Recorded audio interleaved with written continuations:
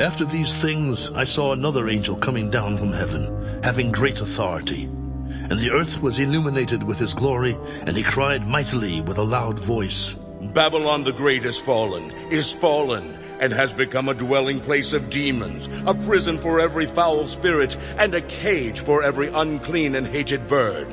For all the nations have drunk of the wine of the wrath of her fornication. The kings of the earth have committed fornication with her, and the merchants of the earth have become rich through the abundance of her luxury. And I heard another voice from heaven. Come out of her, my people, lest you share in her sins, and lest you receive of her plagues. For her sins have reached to heaven, and God has remembered her iniquities. Render to her just as she rendered to you, and repay her double according to her works. In the cup which she has mixed, mix double for her. In the measure that she glorified herself and lived luxuriously, in the same measure give her torment and sorrow. For she says in her heart, I sit as queen, and am no widow, and will not see sorrow. Therefore her plagues will come in one day, death and mourning and famine. And she will be utterly burned with fire. For strong is the Lord God who judges her. The kings of the earth who committed fornication and lived luxuriously with her will weep and lament for her when they see the smoke of her burning, standing at a distance for fear of her torment, saying, Alas, alas, that great city Babylon, that mighty city, for in 1 hour your judgment has come. And the merchants of the earth will weep and mourn over her, for no one buys their merchandise anymore.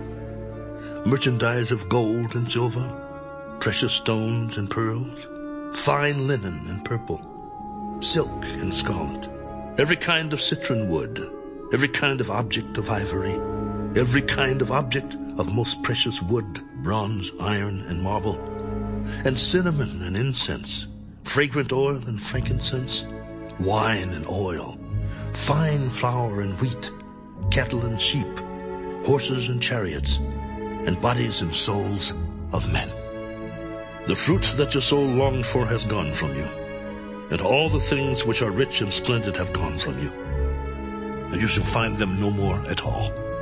The merchants of these things who became rich by her will stand at a distance for fear of her torment, weeping and wailing, and saying, Alas, alas, that great city that was clothed in fine linen, purple and scarlet, and adorned with gold and precious stones and pearls.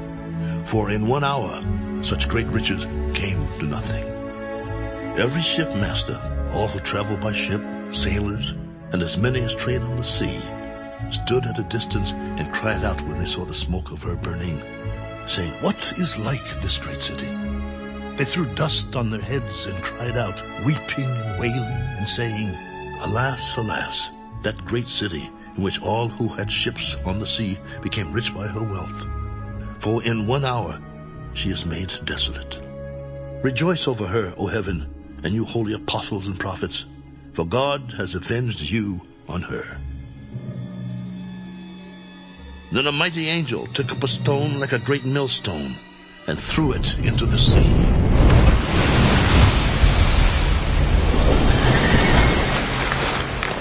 Thus with violence the great city Babylon shall be thrown down, and shall not be found any more. The sound of harpists, musicians, flautists, and trumpeters shall not be heard in you any more.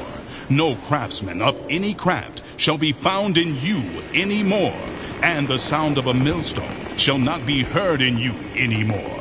The light of a lamp shall not shine in you any more, and the voice of bridegroom and bride shall not be heard in you any more. For your merchants were the great men of the earth, for by your sorcery all the nations were deceived, and in her was found the blood of prophets and saints, and of all who were slain on the earth.